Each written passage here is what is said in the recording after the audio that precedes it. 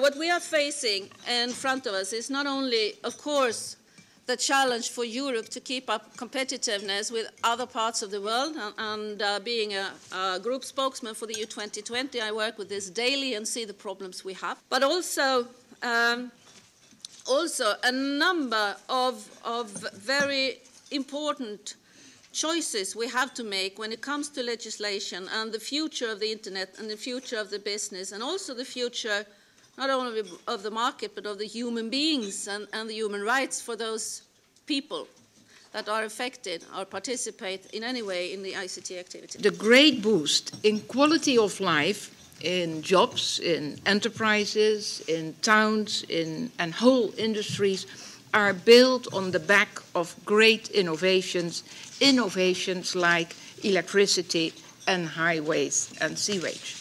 And it's now clear that the current and next waves of great innovations are mostly related to ICT. If we want a strong future for Europe, and that is no question about, we need effective use and development of ICT.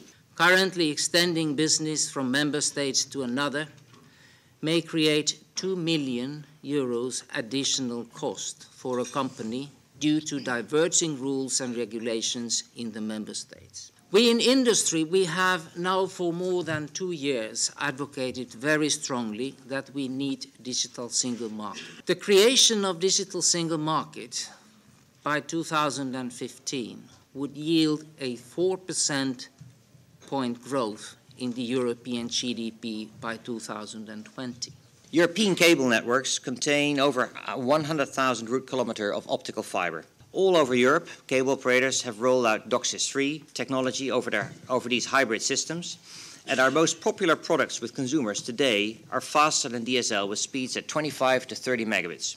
Much of Europe today is covered by at least 2 fixed infrastructures and often 3 mobile broadband providers. In those regions where that's not the case, of course, public funding can help.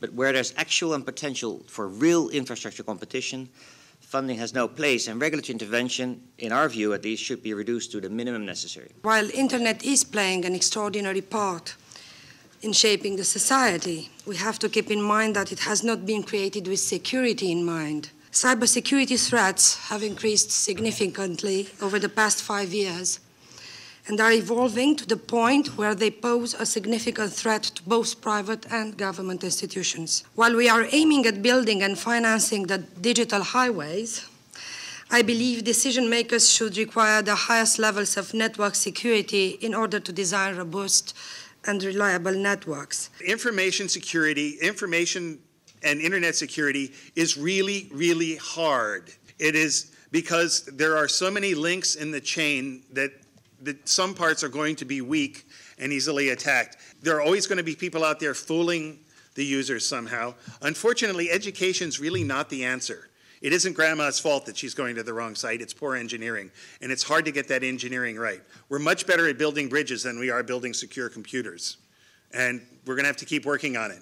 Part of the problem is that people pretty much just want to drive across a bridge. When you get a computer, you keep saying, oh, I want it to do this and this and this. You keep changing what we're aiming for, and it's very hard to engineer something that actually settles down and gets secure. What we can see today is that our society changes fundamentally because the way that we communicate changes so fundamentally. And this has implications on how we live, how we work, how we think, how we look at main concerns of society. Today, you're not that much worried if you don't have fresh bread in your house.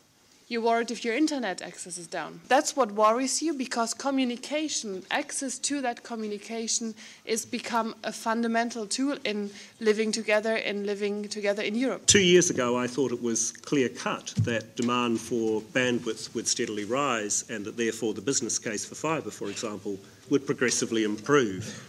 I'm less sure now. I will access the internet through, say, a smartphone at home, even though there's a computer a few metres away. Some of the behavioural changes and the screen size mean that you need less bandwidth. A very important tool is a better use of our spectrum. To get there will demand a wide range of things. keeping the 2013 deadline for freeing up the 800 megahertz band, better coordination and more harmonization, also to prevent interference, auctions that must allow for the entry of more operators in the lower bands, banning hoarding, huge investments, spectrum for research and innovation in the bands made available by the transition to the DVB-T2 technology. We are convinced that the effective competition, sustainable competition, plays a very important role and is the key driver to do so. If you want to have competition, you will hear from competitors there are two things they want. Regulatory certainty, whatever you regulate, but be clear about it. And secondly, consistency, don't change it in 3 years' time. Regulatory certainty is key, but as we have seen in some countries, it may lead to foreclosure of new entrants. It's been quite surprising in about the last year, 2 years perhaps, that we've started to see quite a difference in OECD countries' approaches to broadband infrastructure. On the one side of the chart, you have what I call the end-to-end infrastructure competition model, which has largely been the model that we've had in the OECD since we introduced competition. Moving across the chart, you have mostly the European countries. You have governments, regulators using tools like functional separation, operational separation, as well as unbundling, as well as end-to-end competition that we've heard about. And then, on the end of that chart, you have another set of countries, and they include, at the top, Australia and New Zealand, which are introducing a kind of structurally separated market. It has been many times demonstrated that ICT can play a crucial role in driving competitiveness, increasing job creation, and supporting better quality communications for businesses and for citizens alike. Digital inclusion leads to social inclusion for individuals, and digital inclusion has been seen to provide many benefits, including significant savings for government, improved academic performance, better access to vital services, and overall positive impact on GDP. We believe that it is very important that there are central policies guidelines on an EU level that bring some clarity and predictability in the countries where we operate. Basic principle for spectrum allocation should be to promote competition and to create sound market structures in the local markets. We think that the market is and should be allowed to be as flexible as possible, and that way will foster the most efficient competition in this very dynamic area. Broadband extension, fixed and mobile broadband extension and the deployment of new generation networks is by far the most important strategic challenge that the telecom sector, that the European telecom sector is facing right now. But this is a political challenge for the European Union and for Europe as a whole. And we need to define the role that Europe wants to play in the internet and how to tackle from the European perspective the challenges of internet in the global world.